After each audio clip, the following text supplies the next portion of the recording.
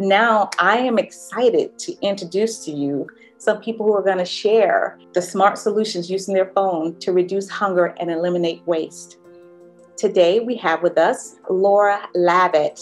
Laura has almost 20 years experience in the community-based food service area, and she is now Fresh Food Connect's Product and Operations Director, and she is excited to provide more opportunities to connect food and communities nationwide. Super excited to be here and share a bit about Fresh Food Connect with you. So Fresh Food Connect, at its core premise, is a tech platform to be able to connect backyard and community gardeners to hunger relief organization, with a longer vision of how are we building more resilient communities with really just neighbor supporting neighbor.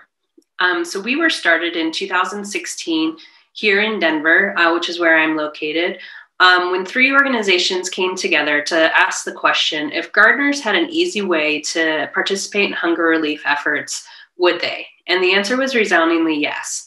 And we've really just grown from there. This past year in 2020, we did update to a mobile app. You can see from the chat, a lot of you work in food distribution, food access, and so I know that you all are very well aware of, and there's been a skyrocketing need of folks that are experiencing food insecurity, and a lot of groups are looking at, how can we diversify our procurement to ensure that there's enough healthy food to be able to support that need that is growing in our communities.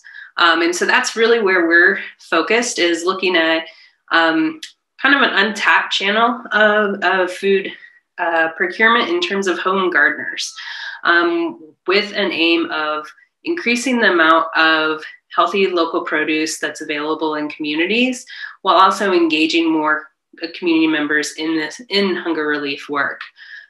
Next slide.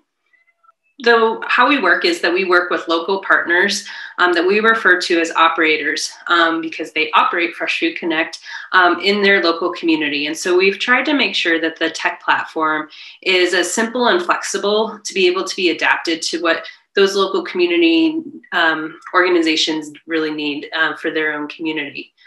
There are 3 roles within the app. There are gardeners, couriers, and nonprofits. But the basic idea is that we work with a lot of gardeners who have small donations, but that can aggregate to a meaningful amount. And so say you're a gardener, you have an extra 5 pounds of tomatoes, you find out about the app or your local operator and you download the app, you add your donation, the organization either then will come pick it up and or you go and drop it off, and it gets redistributed in your community.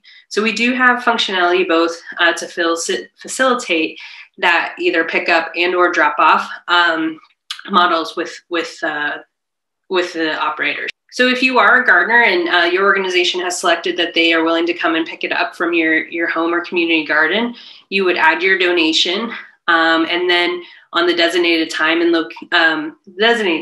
day, you would set out your produce just on your front porch, and the organization would come pick it up and redistribute it in your own community. And so drop off is similar in that you would still add your donation. You would add those 5 pounds of tomatoes.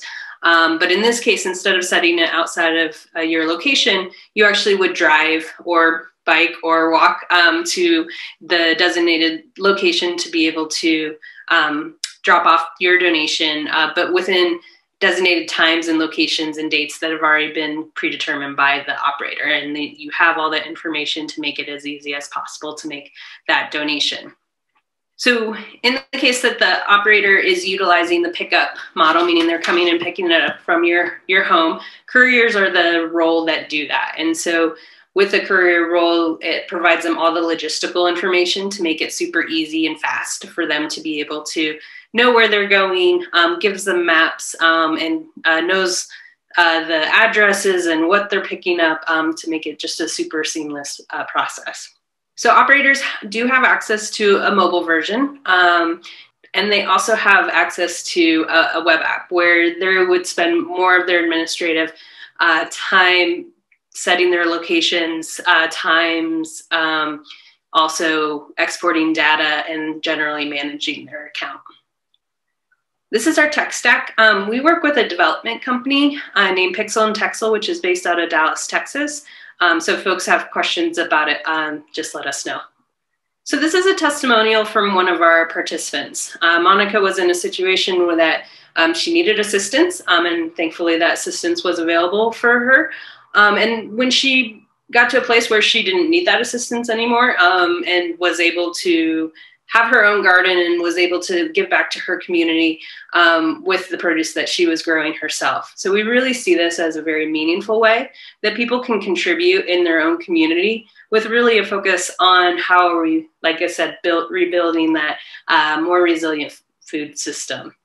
So in 2019, we were operating in 23 zip codes. We are now operating in 985 zip codes across the country. So we have a proven strategy, we've had some success, and we are currently scaling nationally. So if you're interested in getting involved, we encourage you to download the app and share your bounty if you're in an activated zip code. And if you're interested in bringing Fresh Food Connect to your community, either as an operator yourself, or you know of an organization that would be interested in partnering with us, feel free to contact me directly. And my email is laura@freshfoodconnect.org. So thank you so much. Appreciate your time.